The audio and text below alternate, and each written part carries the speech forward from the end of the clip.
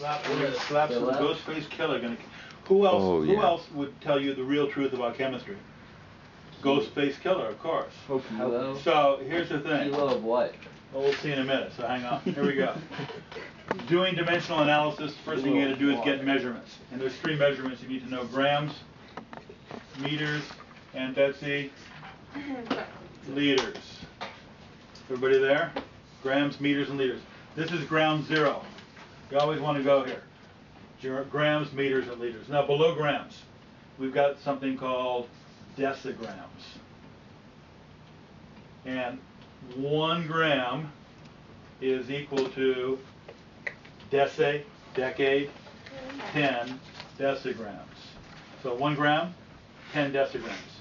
And then below decigrams we got centigrams. Centigrams for century, how many years? 100. So 1 gram is equal to 10 decigrams or 100 centigrams. So far, so good? So, century, decade, and then we got milligrams. And in Spanish, un mil is what? A thousand. Ooh, bad Spanish. So let's make it 10 to the 3 now. Can we go revert to 10 to the 3? So 1,000 is 10 to the 3, right? Okay, then skip down to this little symbol that looks like a U. It's actually micro, but this looks like Uggs. You may have worn them during cold season. So it's really micrograms, and micro is 10 to the 6. And then right below that you've got nanograms, NG, nano, and nanograms is 10 to the 9. So how many nanograms in a gram? 10 to the 9. How many micrograms in a gram? 10 to the 6. How about milligrams? 10 to the 3. So notice the gram is bigger than all these guys, isn't it? Yeah. The gram is the big guy. All these guys are smaller in terms of, I need 10 of these to make one of those. I need 100 of these to make one of those.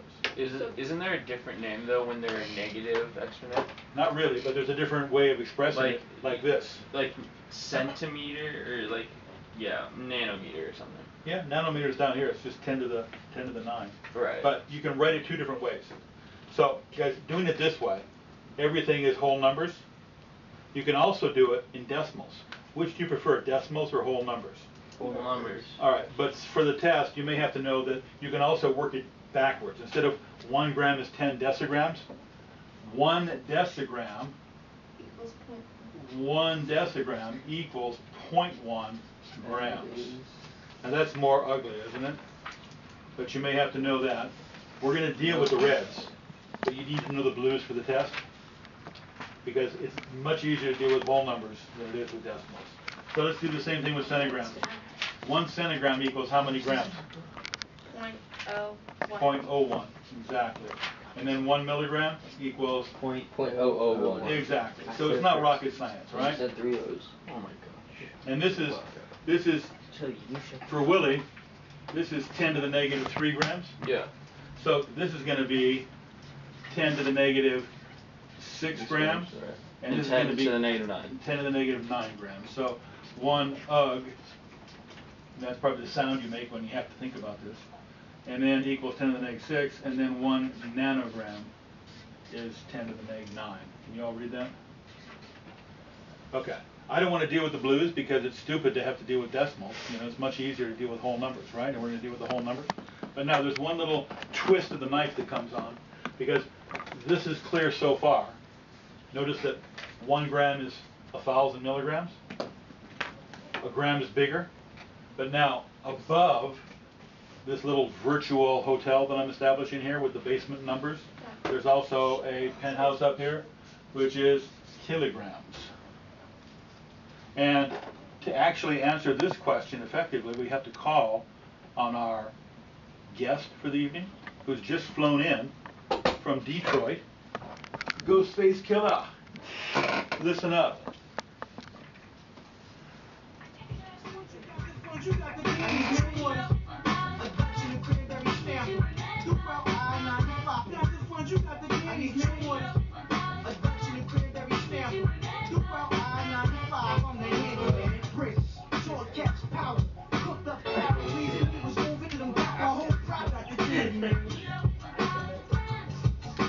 You get it? 1,000 grams. There we go. It was 1,000 grams.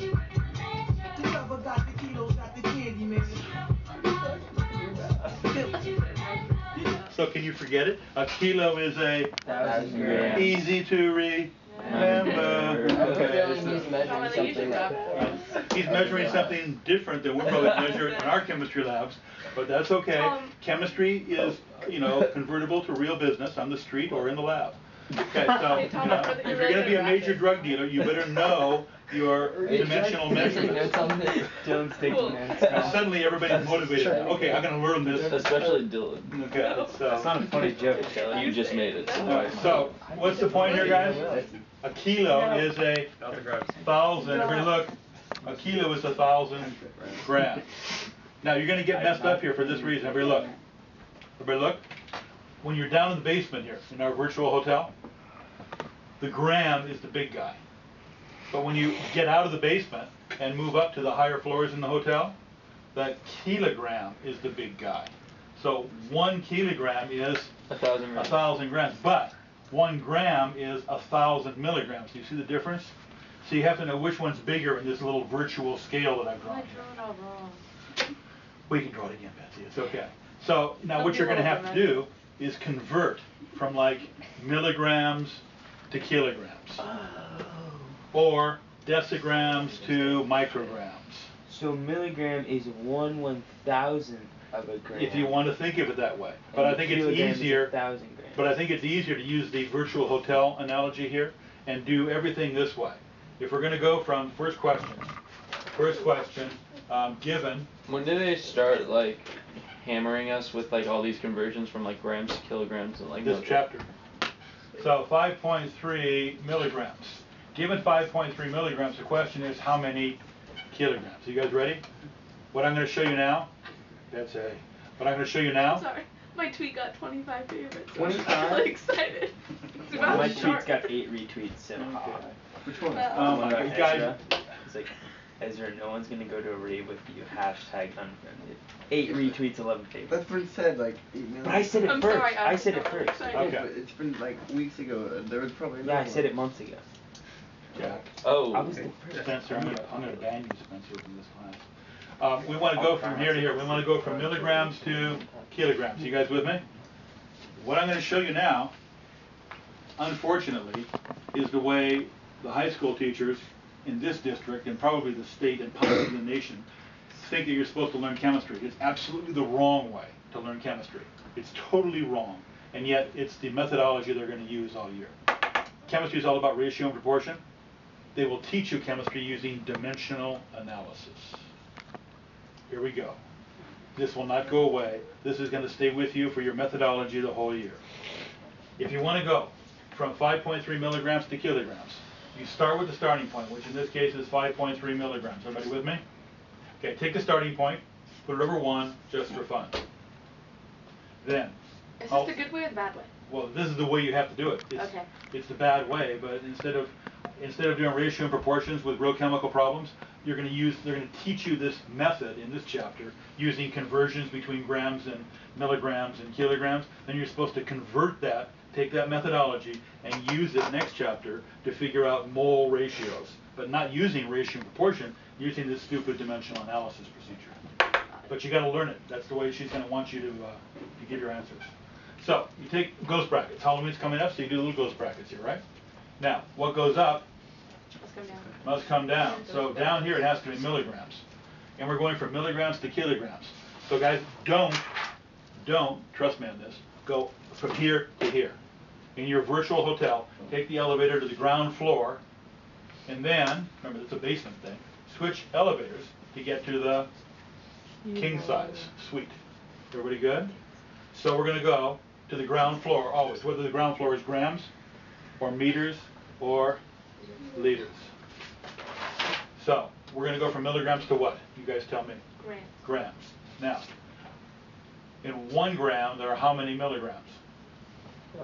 1,000. Didn't we just see that? 1 gram, 10 to the 3 milligrams. And the big one was the grams, and the big one gets the big 1. Everybody still with me? Now watch what happens in the next ghost bracket. What goes up Must come down. must come down. And now we're at the ground floor, switch hotels, and we're going to go up to the kilogram suite. So we're going to go from grams to kilograms. Now which is the big one? kgs. The kilograms. And kilo is a 1,000 grams. easy to remember. So now, notice the switch. The kilogram gets the one because it's the big one, and 1,000 grams. So 10 g cubed. And then slash, and burn, oh yeah, and that gets you your final unit. But now, we gotta deal with the numbers here. So, Do you just do 5.3 Wait. times 10 to the third? so you go 5.3, you go multiply, multiply, multiply, over, multiply, multiply. This is 10 to the third, right? Did this make it 10 to the third? 1,000 is 10 to the 3? Question, Dylan. Wait, so are kilograms our metric system? Yeah.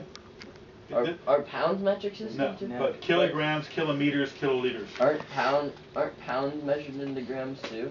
You can convert them into grams. I should probably give you a stupid conversion sheet that has like 5 different ways of converting pounds to inches to whatever.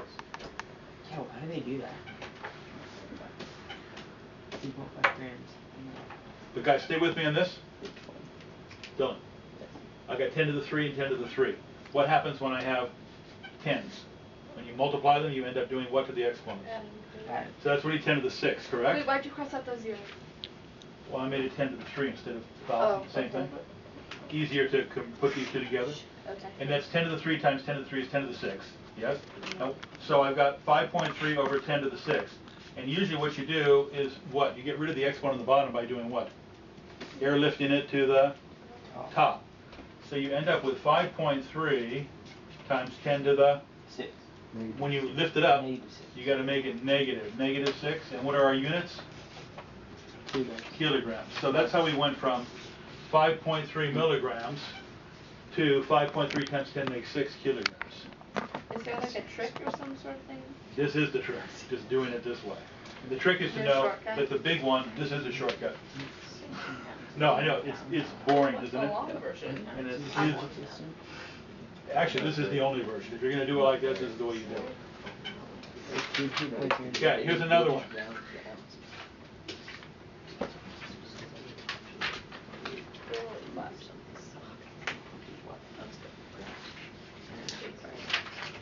So this time, guys, everybody look. You with me, Willie? Yeah. We're going to go from UGs, which is micrograms. The UG is like a little Greek letter for micro. Yep. To decigrams. Now let me ask you guys this question before you start. Everybody look. True or false, I should go directly from here to here. No. The easiest way to do this, and the most effective, is always go to the ground floor and then take another elevator back down again. Why is that? So you go up here, down, over here. It's because unless you're really brilliant at math, you know, you're going to make a mistake when you're trying to convert this in your head. But if you do it the dimensional analysis way, you'll get the numbers all right. So, as far as getting the numbers right, the dimensional analysis thing works okay. It's just that when you start doing chemical problems, you don't really need it. You can use ratio and proportion. Let's start. We're going to start with 0.0102 UGs. And we always put it over 1, just for fun. What is this U? Like, why are they adding different letters to the alphabet? More precise measurements. Okay, Well, how do so I draw that? just like a U. Just like a U. It's just a U. with a tail. Is it Greek? Is it a Greek letter? Yeah, it's a Greek letter for micro. No, and at the end. What? Betsy, don't stress out over it. It's okay. If you want, just go like this. That's it. Just go. Okay, I'll try it. All right. Jack, you with me? We did UG here. So what goes up must come Down. down. So we got UGs in the bottom. Now, where are we supposed to go? We're supposed to go to decigrams. Should we go there first? No. Now we should go up to Gram. grams. So go up to grams. And which is the big one? The grams or the UGs? Grams. So there's 1 gram and how many UGs? 10 to the 6. 10 to the 6. Everybody remember that? That's our blue graph right here, or red graph actually. 10 to the 6 UGs and 1 gram. So far so good? Are these like measurements in the book or no? Cause I couldn't find these on the web. Are we gonna Well, have to memorize this? it's right here in the, Too much. on page 130. They have the listing of them, the most common ones. Oh, okay. All right. The one I didn't do is mega. Mega doesn't come up very often. There's also one more up here that you can't see, Willie. It's hella, but they left that one out. Yes. Telegram. Yeah, heligram. Wait, seriously? No. I know, I believe in like the Yeah, online I got section. Okay, so yeah. Can't you just, You can. In your head, you can try it. whoa, can't you just move the decimal around? Yeah, and go ahead, Dylan. If you can do it, that's fine. No problem. You know, if you can do it fast like that, fine. Just make sure you don't make any dumb mistakes, okay? Wait. Well, no, it's gonna be it's gonna Never be mind, 10 I'm- to the negative 12. Well, see if it works. So check it out. If you can do it in your head, I'm not going to say no, but I can't teach it that way. Right? And if you do it in your head and you're not really good, Spencer, you're going to make a dumb mistake. I'm and- horrible at math. And if you're horrible at math, I'm good at math. well, maybe it'll work. So see if it turns out, try it in class, Dylan. If she's doing the board and you can do it in your head and you're consistently correct, it's okay. But if you're not, if you're making dumb mistakes, do it this way because this is the foolproof way. It'll always work. Okay. All right, so we got 1 gram on top. What goes up? Must come down. And now we want to go from grams to decigrams. Now this time the gram's in the bottom. But it's which one's still bigger? Is the gram bigger or the decigram? The gram's still bigger, isn't it? So the big one gets the big 1. So this one gets 10 to the 1. Because there's 1 gram, 10 decigrams, and 1 gram, right from my red. The red thing right here is what we're going to be using, yes? Because that's the easiest way to do it. So, 1 gram, 10 decigrams. Yeah? So now, we're going to end up on the next page. I've got to flip it. But look, we got 10 to the 1 over here, and 10 to the 6 over here. What do I do with decimals, with the exponents rather, when they're on the top and the bottom? Subtract. Top minus bottom. So it's 1 minus 6 is 10 to the negative 6, and I carry this across. 0.0102 times 10 to the negative 6, and then we got a slash and burn 10 negative 5. 10 negative 5, and we got a slash, and burn, oh yeah, and we end up with decigrams. It'll always work that way. Okay, now we're not done. Yeah. Yeah, so do you see, if you're trying to do your head, did you get 10 to the negative 5 yet, or not? Oh, I wasn't. Okay. My bad. And now, Scott says we gotta do one more thing. We gotta change the scientific notation, which is 1 digit before the decimal. Everybody remember that? 1 digit before the decimal? So, what do you got, Scott? I got 1.02 times 10 to the negative third. Negative 7. Which way do you want to go? Watch. 1, 2, right? This is getting bigger, so this has to get smaller by 2, so 10 to the negative 7. Good correction. So our final answer is 1.2 times 10 to the negative 7 decigrams. I'm good now. How'd you get negative 5 to start with? Because if you subtract 6 from 1, you No, get... it's top minus bottom. Oh, face palm. Okay. Top minus bottom. What did she say? Phase 1? Face palm. Oh. Are you? Oh, I like that. I need that myself. Face palm. Okay. So 1 minus 6 is 10 negative 5, and then you adjust Okay, yeah. to make it 10 negative 7. I got you. Okay. Are you guys ready to do one of your own? Oh, yeah. I'm Hey, ready. Willie, don't disturb the cameraman. Just focus. Which you're not. Okay, so but that's his job, to focus. So yours is too, matter of fact. So everybody ready? Try this on your own. I'm ready. You've got 3.7 kilograms, and we want how many milligrams? How many centigrams? So go from kilograms to centigrams. Oh boy. Kilograms to centigrams.